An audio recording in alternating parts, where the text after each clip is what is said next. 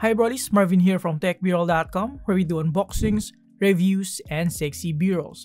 And today we're going to build a relatively affordable custom keyboard featuring the Tom680 Barebones Kit. For this build, I'm going to use the TTC Gold and Brown switches that I got from Bango.com. In this video, we're also going to do a sound comparison between the stock configuration and the modified version with lubed and tuned stabilizers. I'm also going to use one of the cheapest SA PBT keycaps available out in the market. With that being said, let's get into it.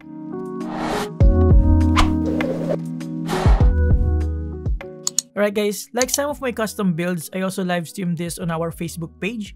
So if you want some early access or if you don't want to miss out, make sure to follow me there. Now, let's start with the unboxing experience.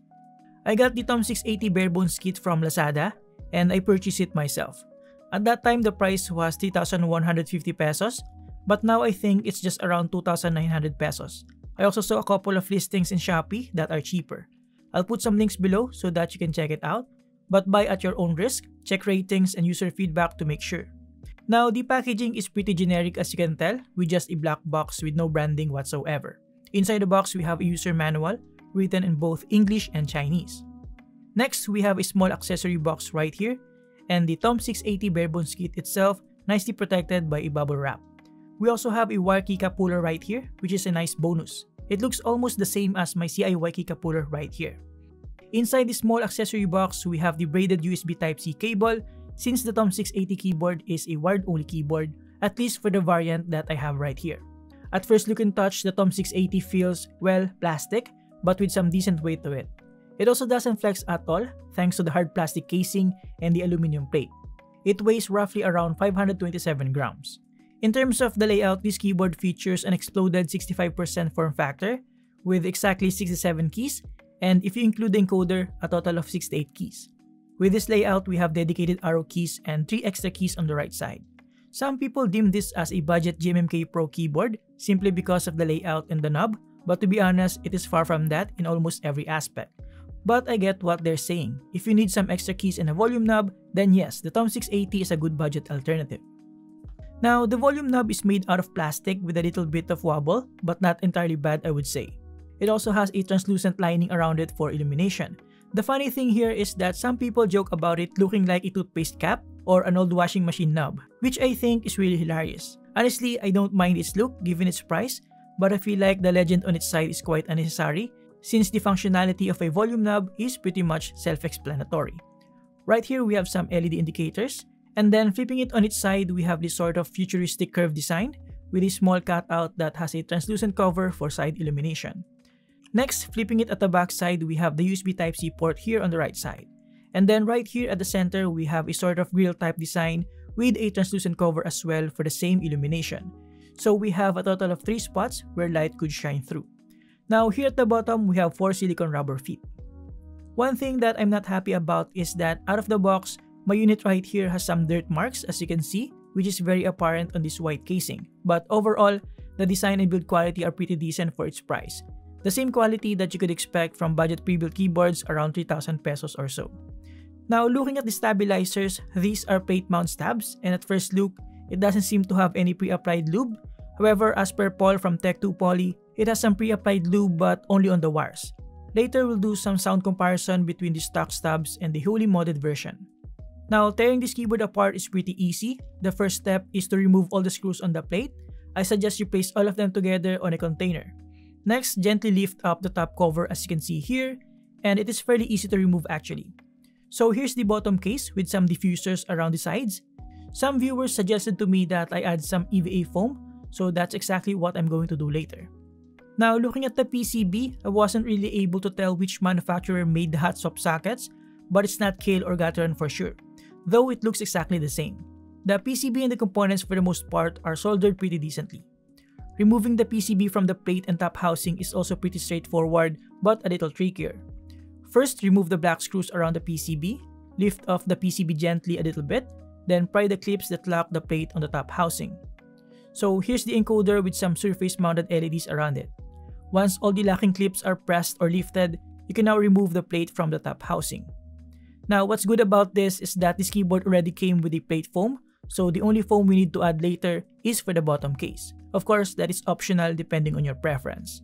Adding an EVA foam is pretty easy as well. Just cut it in size, place it firmly on the bottom case, poke the standoffs, and cut out the part where the light diffusers are located.